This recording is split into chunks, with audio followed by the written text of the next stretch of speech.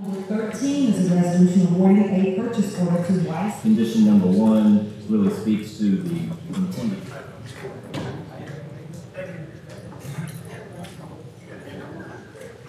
42, cover, that's a lot. It goes nowhere in the resident, nowhere in the community.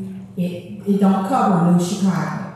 I have been on my boots, that means my feet on the ground, going from resident to resident, asking these people how they feel. I feel that the public should have more input.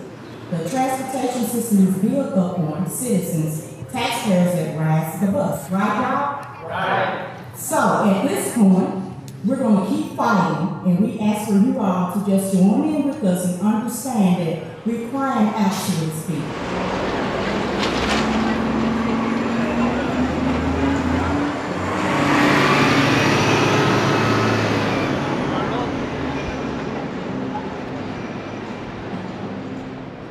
I wakes up in the morning with this on my mind. I go to bed with this on my mind. Even sometime in the evening when I take a nap, it's on my mind.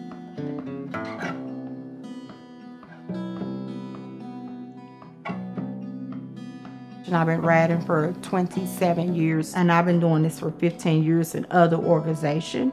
But I've been in Memphis Bus Riders Union for 5 years. Our organization started 5 years ago in 2012. So this is nothing new to me. It's a passion. I'm known for the badge lady. I have my badge on with the Memphis Bus Riders Union. When I tell them what it's for, then they start going into serious issues that they want to speak about. As an organizer, as a coacher of this organization, I have to get out there and be able to hear voices. Most of the riders that I see work at McDonald's, FedEx Forum. You just got elder people that might want to go visit family. I do outreach on the bus. I like to talk to people because I like for people input. I'm very concerned about people's feelings. What is your experience riding all these years? In the 90s, it was, I wouldn't say perfect, but it was much better than this. The bus ran early in the morning, late at night. I would catch the bus in the morning, taking my kids to daycare on the bus, going to the grocery store. It was better customer service, better routes, the service on time. Do you think a lot of people in the administration have to look down on anybody that speaks up? They give us the impression sometimes that they're not concerned about our issues. They would ask you to put it down, but they never speak and give you feedback. They don't want to fight with us.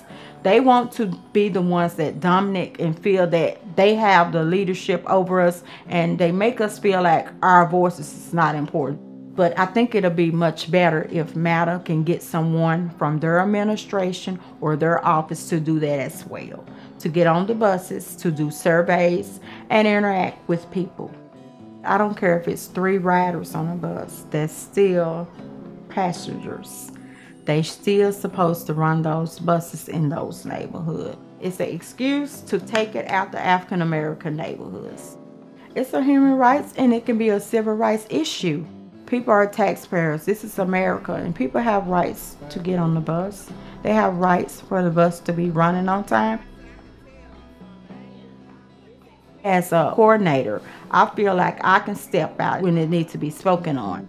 I have no fear in me. I don't care if it's the mayor, the city council, whoever it is. If it's for human rights, I'm going to speak about it. In 2012, MATA said that the budget in the city funding was low. And we found out that actually that was the second highest bus, which had 2,500 riders a day. Started in 2016, we started a campaign with the MATA Employee Union based upon Bring Back the 31 Crosstown. That bus been running since 1967, and that is a lifeline bus for everyone. You said it makes people feel left out. They feel that they don't have anything coming in their neighborhoods, so they feel left out or abandoned. It should be ridership. It should be based on where people need to go and to serve people on the buses. The reason I chose transportation because I have struggled throughout the years fighting without anybody behind me until I found some people that felt the same way I felt. So now I feel that this is a mountain that we're building. We have passion. We feel like that we're speaking out for human rights, and when we speak for everyone. I care about how people get where they're going and the needs of transportation in Memphis. This is our bus. This bus system is built up on the people and ridership. So this is our bus. This is our system. We refuse to let them do what they want to do, and we taxpayer and these people pay their fare. Oh no, we're going to keep fighting. And this fight is going to be a fight until we receive justice and victory. If you could just imagine anything, just to have it go back to where it was, just as simple as that. It would be breathtaking for me. I just pray to God that this bus go back, because it's not only me. When I'm talking for we, us.